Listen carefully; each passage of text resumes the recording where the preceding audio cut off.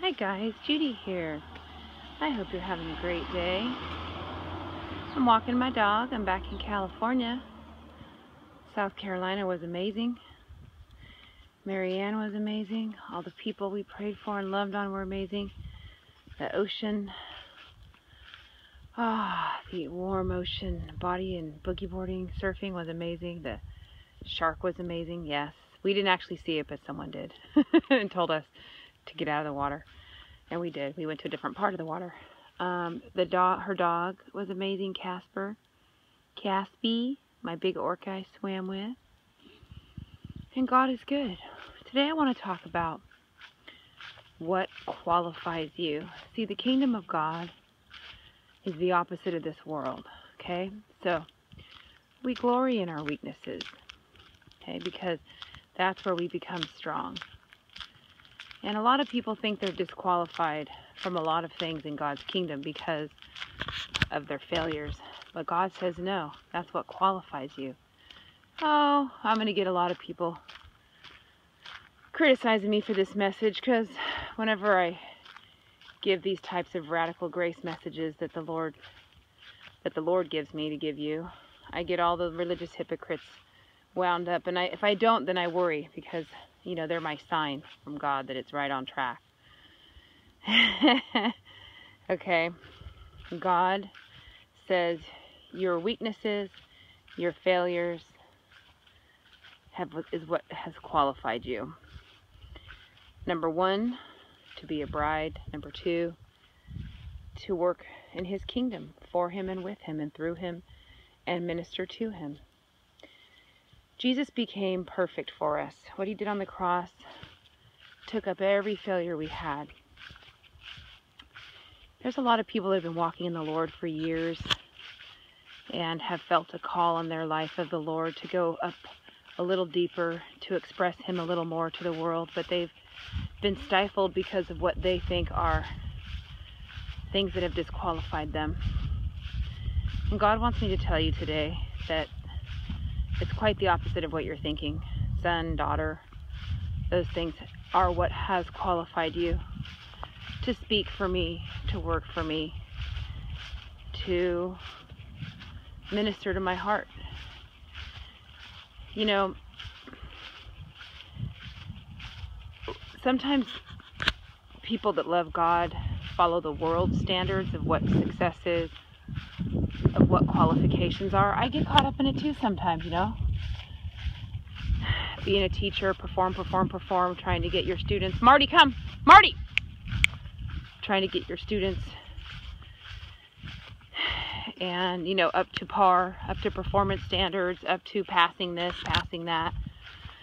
You know, when this veil is lifted and we see Him and we go to the other side, the kingdom of heaven and then the new earth, these standards are going to be much different.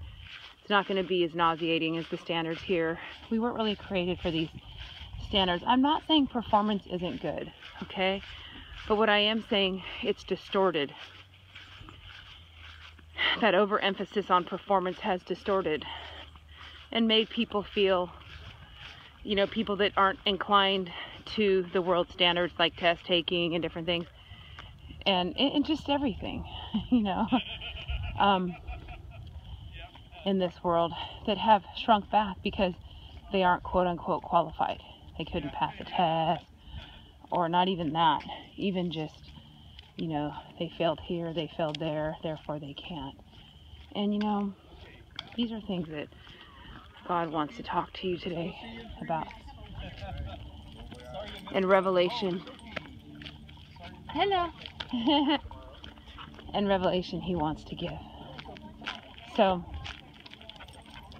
years ago, so basically what I like to do is I like to give examples through my life because that's what God tells me to do. He tells me to be transparent. Raw, look at my shadow. Raw. And years ago, I had a quote-unquote perfect life in the world's eyes. You know, and a lot of respect, a lot of adoration. And that's not a bad thing. It's not a bad thing if you walk in that. But it is a bad thing if you think that's what qualifies you to be in God's kingdom, to work in God's kingdom, and to receive love from God and acceptance. Our worldly parents sometimes make that mistake of, not every parent, but make that mistake of judging their child based on, trying to get their child to perform. And you should push your kids and push them into their destiny and help them. But at the same time, you have to stop and just say, God, what are you saying? And encourage your kids to do what God is telling them to do. Jesus worked quietly as a carpenter for 30 years. But if you were to tell your kid to be a carpenter, oh no, don't be a carpenter. Go to college, go do this, go do that. See, it's just ingrained in us to live a certain way rather than living the way that God truly tells you to live. The world's opposed to it. Your own family is opposed to it. It's just, if God told you to sit on your butt for 5 years out of high school, nobody would be proud of you, okay, except God, because you obeyed him. Oh, sorry, Marty, come, he's nice. And, so I am pulling a Richie from Boston. I digress. No, actually, I haven't digressed. I just got interrupted because of more doggies. Okay, but that does not, you see what I'm saying? That's not prized in the world's eyes. You're doing what? You're sitting for 5 years and you're just learning to hear God, and you're going to work at Taco Bell? Really? Okay. Are you sure? Because that doesn't look very good. You see what I'm saying about these world standards for everybody? And so those are just some little samples. Now I want to tell you what God's done for me. When my baby and I and my husband were traveling and preaching and taking teens with us all over the world and seeing God heal sick people and preach and love and give words. Hello. And give words and stuff. I had the package that looked perfect. It was a blessing. I walked with the Lord. I served him good. We were blessed, okay? But that little perfect package got smashed because of, human incompetencies and weaknesses and failures. And that's okay. God allows those things to hit our life. 1 divorce later, then 2 divorces later, I'm sitting in my car going, Lord, how did we get here? And I'll never forget, because I felt like such a failure, like, hold on, how did this happen? And he said, yeah, you're broken to the point where I can finally trust you. Now you're qualified to go heal my people, go minister to my people. And it was the opposite of what the world would say. It still makes me cry when I think about it. I was sitting in my car, baby in the back seat, under 5, still call him my baby, and he's 13, but you know how that goes. And that's what he said, oh no, this is what has qualified you. I'm like, what? Really? He said, yeah, I can trust you now. You're not going to hurt anyone. You've been hurt in every way, and you won't hurt anyone. You guys, that's just my personal example, but put in your own life, put in your own, what you consider to be things that were failures, and you fill in the gaps. Okay, I'm just sharing from my life because I'm trying to tell you to, not just tell you something that the Lord's saying, but to also give you examples. Okay, and I open up my life here, and I become open because I want to see and honest so that it'll help somebody, and many of you have seen my face. I just can't show my face on the videos, and God told me that, so that's why I do that. But some of you, we share pictures and stuff, and I see you face to face when I travel. Anyway, my point is this, you guys. This is so important. The Lord woke me up today, and he's telling me a lot of you are settling you're not settling for his highest call because you feel like you failed. Okay? I'm not talking to everybody in this video, but I'm talking to somebody, and you'll know who it is. Please change your mindset. Your failures, your inadequacies, your weaknesses has what has made you qualified. Yeah, and you can even glory in them.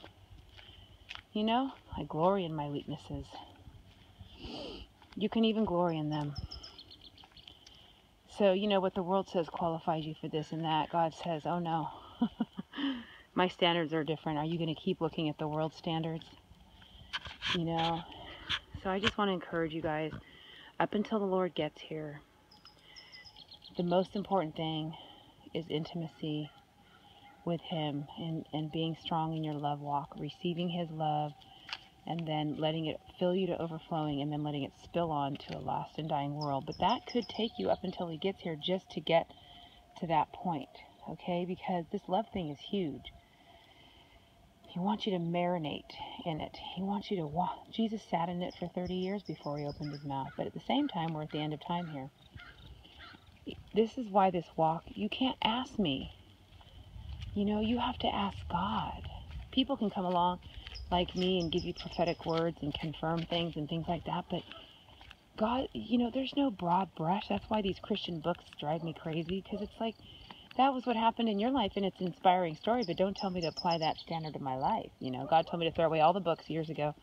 Every book on everything. On parent raising the godly way. On Christian. He just said, stop.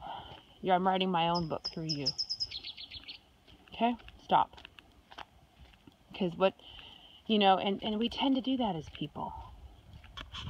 We tend to look outside instead of inside. What is God doing with me? We look at someone else to be inspired.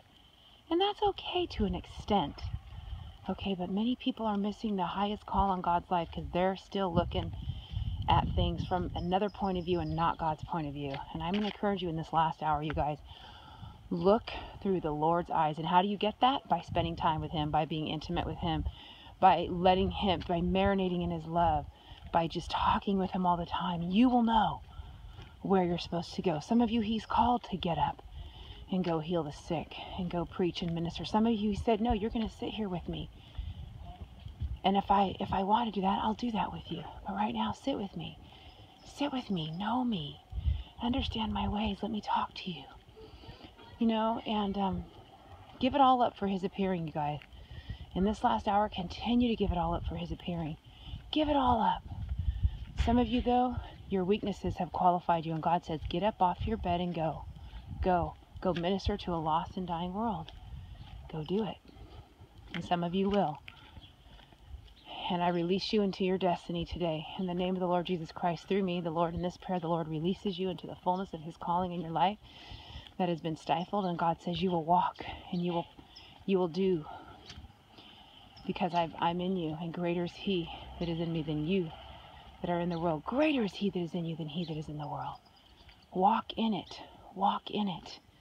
Get up and go. Some of you, he's saying, don't get up and go. Lay down and learn. Lay down and marinate. Lay down and listen. And sometimes he says, get up, now lay down. Get up, now lay down. You know, that's why it's just, you have to be with him. You have to be with him, bride. You must be with him. Get your marching orders from him. People will come along and God will use them to confirm that you're on the right path here and there when you need it. But you can't go get your marching orders from someone. You get them from Dad. I love you.